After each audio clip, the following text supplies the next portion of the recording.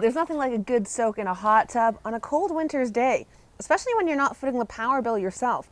That's right, this baby is heated 100% by good old-fashioned wood fire, and it's part of a growing number of creative hot tub solutions. Yeah, you know, it takes less than 5 minutes to get it off of the truck, usually into place of where people want it at night.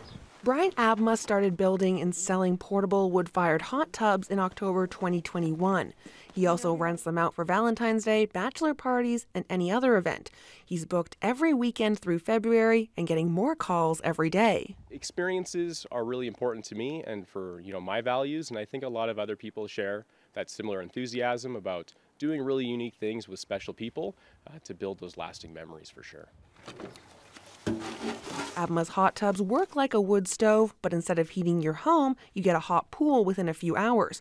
All you need is a water source. They don't use chemicals and don't take long to set up. Next, we're just going to make sure it's really great and level, and that way then, you know, you have equal amount of water in the tub, and we'll get the tub filled up. That takes about 45 minutes or so, and then after that, we'll get our fire lit. Terry. But Abma's aren't the only wood-fired hot tubs in town. Terry Johnson brought this one from another local company in 2019.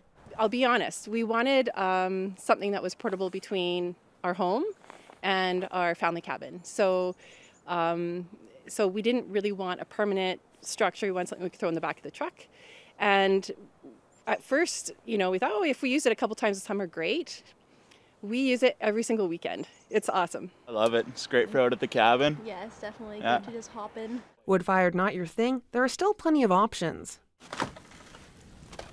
Here it sits. Greg Hackeman bought this version made out of a canvas-like material and PVC pipes that relies on a portable heater.